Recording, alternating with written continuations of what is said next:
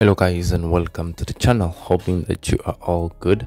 So it's more problems for a Moroka Swallows player, TD Sopachi, who was seen playing in Kasi games. Imagine you refuse to play for the team that you signed a contract with, which is Moroka Swallows, and then after a week or so you are then seen playing Kasi football. Like what?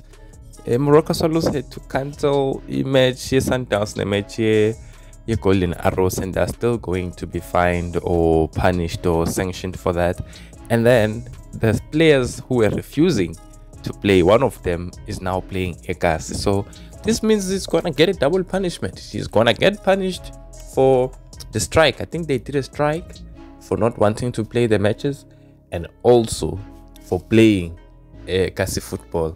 You know, the club chairman, David Mukhashwa, said what Pachi did is very unacceptable because his contract does not allow him to play social matches, because if he gets an injury, then it will be the duty of the club to look after him, and if not, they are then seen as bad people. And before I even quote what the chairman said, I think it's correct. It's correct. Spot on.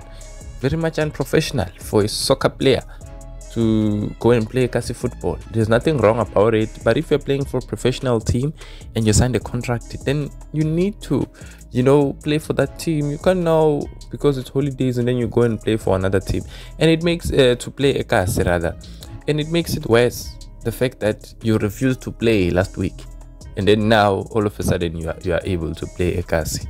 So what happens if you get injured? How do you not want to play against Sundowns and you are playing a Kasi tournament? This is what Mukhashwa is asking. He is going to be charged for that. There is no other way.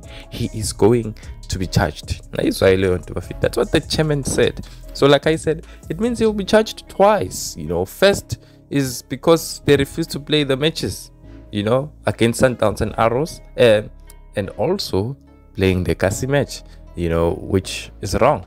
You know, so yeah, man, I hope Uti he learns from this. They need to punish him so that they teach others. It's very wrong. You don't do this. You don't do this as a professional player, you know. So yeah, like I already said, Swallows have been charged, right? And yeah, we will see what punishment they're gonna get. I think Matang 16 Matanin. I forgot the date. I think they said the 11th. I don't remember the date. I don't even want to lie.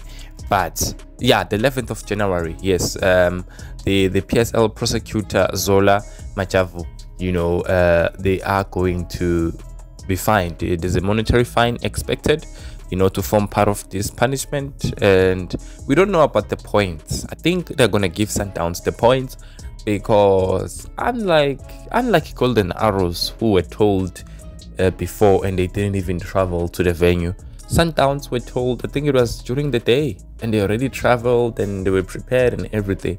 So I think according to the rules, Sundowns honored the fixture and then Swallows didn't. So I think Sundowns will get 3 points there. I don't know. We will see which decision will be taken.